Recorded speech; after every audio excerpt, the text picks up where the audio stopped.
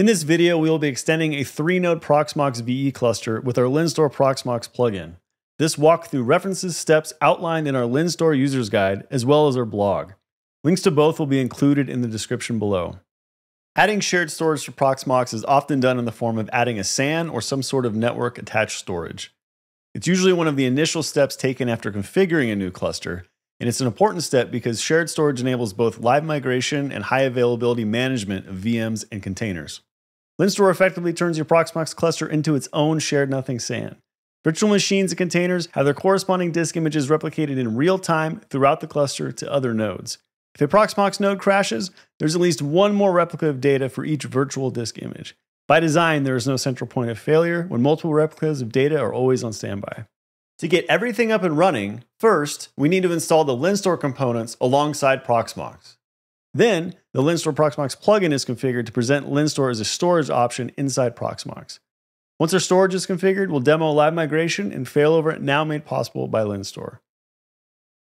Taking a look at our current cluster, you can see that we have 3 nodes, Proxmox-0, Proxmox-1, and Proxmox-2, all residing on the 192.168.223 subnet. On the left side, you can see that we do not have any containers or VMs running, and we only have the default local storage configured for each node in the cluster. Taking a deeper look at the networking on each node, we have ETH0 reserved as a management interface, ETH1 is reserved for LINSTOR and the replication traffic, and VMBridge0 is reserved for Proxmox, cluster communication, and VM and container networking traffic. We will be referencing the LINSTOR user's guide throughout this video, so check out the description for links. To get started, we need to configure the LINBIT public repositories for Proxmox. This repository includes all software packages necessary to deploy a LINSTOR cluster and interface with Proxmox.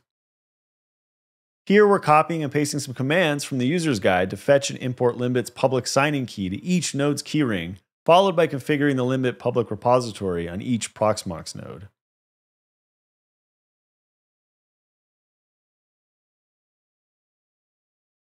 Once this is done, a quick apt update is needed before we can install the required software packages. Next, we need to check which kernel we're currently running, and with that information, we can install the correct kernel headers. Now we need those headers because we're going to install the DRBD DKMS package. DRBD is the in-kernel component responsible for replicating data between the nodes. We're also installing the DRBD utilities package, and we're also going to be installing the Proxmox plugin during this step. This might take a little while, so we're going to speed up the video. Now, with all these components installed, you're actually ready to bolt your Proxmox cluster up to an external LINSTOR cluster. However, in this video, we will be installing LINSTOR alongside Proxmox on each node. Each node will both function as a member of a Proxmox cluster and a member of a LINSTOR cluster. Next, we'll be installing the LINSTOR components. This will consist of the LINSTOR controller package, the LINSTOR satellite package, and the LINSTOR client package. Now, even though we're installing the LINSTOR controller on all 3 nodes, we're only going to be enabling it on one node, Proxmox-0 in this case. Before we enable any services, we need to make a few changes to the LINSTOR satellite service. By copying these lines from our user's guide, we're going to have the service only report that it's ready once it's had a chance to connect to the LINSTOR controller and enumerate any replicated block devices. Now we're ready to enable and start the LINSTOR satellite service on all 3 nodes.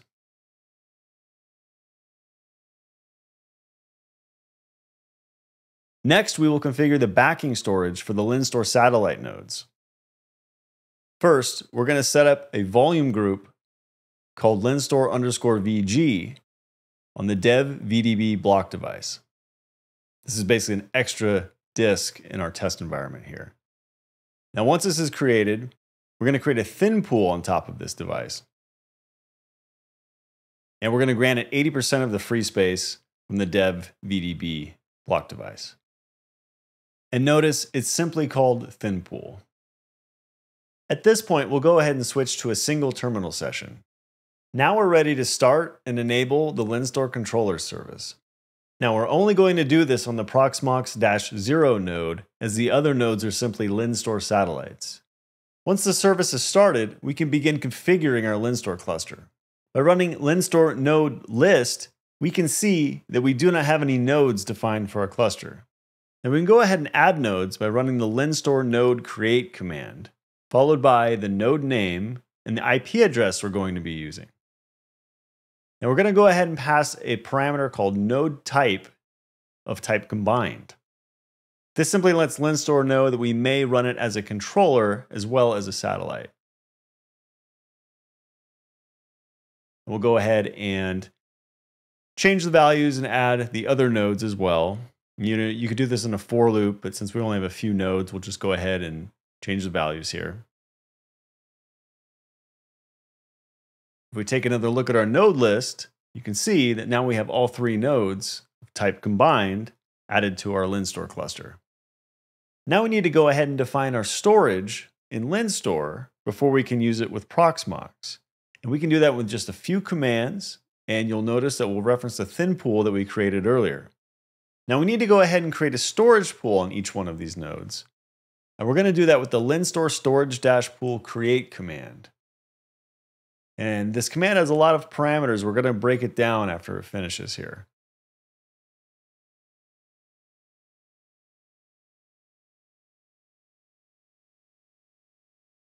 Okay, now that that's been created, you'll notice we're passing an LVM thin parameter in there, letting LINSTOR know that we're creating an LVM thin storage pool. Then we're passing the node name, and we're calling this storage pool PVE-storage. And then the last parameter is the volume group and the thin pool that we created earlier in the video. We need to go ahead and also create this storage pool on Proxmox-1 as well as Proxmox-2.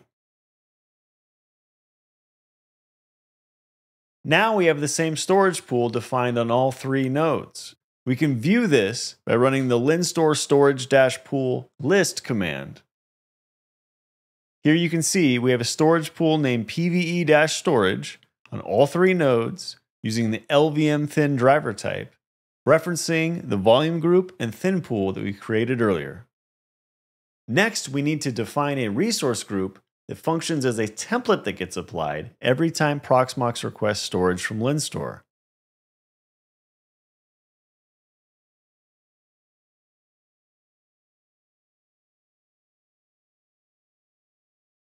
You can see from the command above, we've ran LINSTOR resource-group create, and we've passed in PVE-RG as the resource group name, and then a storage pool parameter targeting the PVE-storage pool that we created earlier, and then finally, a place count parameter of 3. This place count parameter simply means we're going to have a replica of data on each node in the cluster. Now, as a rule, every resource group needs a corresponding volume group created. And we'll go ahead and do that now with the LINSTOR volume-group create command.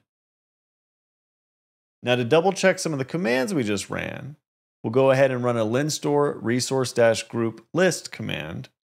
You can see that we have the default resource group that gets auto-created when LINSTOR is installed. And then we have the PVE-RG resource group that we just created and we're going to be using to interface with Proxmox. Now we're ready to configure Proxmox to use the LINSTOR Proxmox plugin. To do this, we actually have to edit /etc/pve/storage.cfg. This file is replicated by Proxmox to all nodes in the cluster, so we only need to edit it on one node. Now I've already gone ahead and defined my storage for LINSTOR here. You can see that begins with the DRBD storage type, and I've called it LINSTOR_storage. And for the content, we're only focusing on the images for the virtual machines and the root directories for the containers. We've referenced our controller with our controller's IP address. And then we've referenced the resource group PVE-RG that we created earlier. After making changes to this file, we'll need to restart a few Proxmox services before we can request storage from LINSTOR. I'm going to copy and paste this command in here to restart 5 Proxmox services: PVE-cluster, PVE-daemon, PVE-statd, PVE-proxy, and PVE-ha-lrm. Now once this command finishes, that'll force Proxmox to re-enumerate the storage in the system, and it will recognize the LINSTOR storage that we just configured. Now at this point, we can go to our Proxmox GUI, and we can see that all 3 nodes have the LINSTOR storage added on the side here. Navigating to the storage configuration in the GUI, we can see that the storage we've defined in the storage.cfg file is shown here as well. Everything's good to go, so let's quickly set up a VM, and then we can demonstrate failover as well as making a VM highly available. Now we'll quickly set up an Ubuntu VM using LINSTOR Storage. We'll call it Ubuntu Test. We have some previously downloaded ISO images here. And we'll shrink the disk size down just a little bit. And notice we're selecting the LINSTOR storage that we defined earlier. Up the core count. Memory's fine. Networking's fine. And we'll go ahead and start it after we create it. Now behind the scenes here, it's actually provisioning storage in LINSTOR, syncing that storage between all 3 nodes, and then it's starting our VM. And we'll breeze through this and we'll be back. Okay, we have our VM running and configured, so we'll go ahead and open a shell session. And we can see that we have a hello world text file currently open in VI.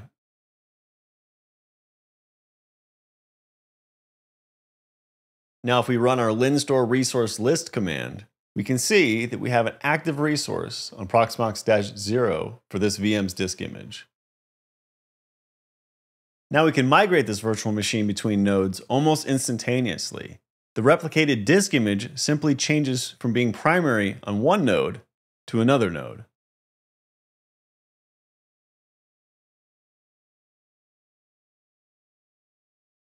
And our Hello World session is still running, except our VM is now running on Proxmox-1.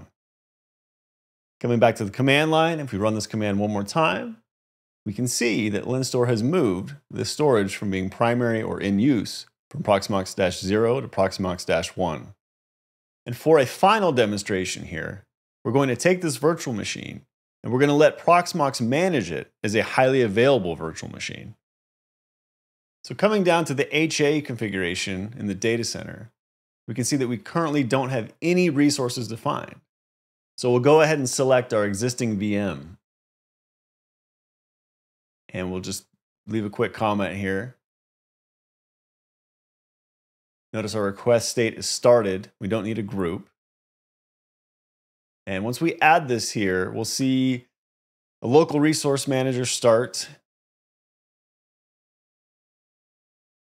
And Proxmox now recognizes this node as active. Now behind the scenes here, I'm going to force power off Proxmox-1 to simulate a node failure. Now this next part is going to be sped up a little bit because it can take a while for the remaining nodes to determine that Proxmox-1 is in fact down and that our Ubuntu VM can be started elsewhere.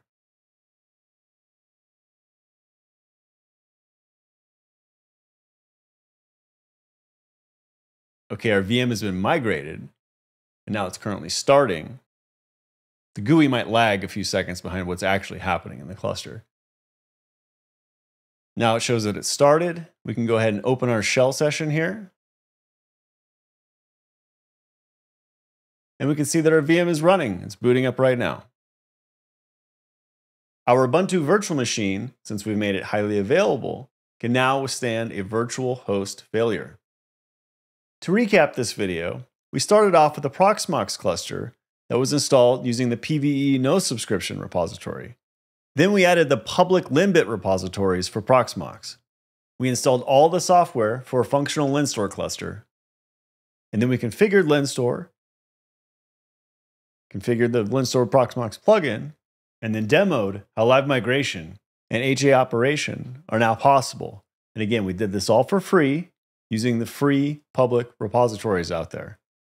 If you'd like some help, if you want to learn more, if you're interested in enterprise support for your Proxmox cluster, anything like that, feel free to reach out to us.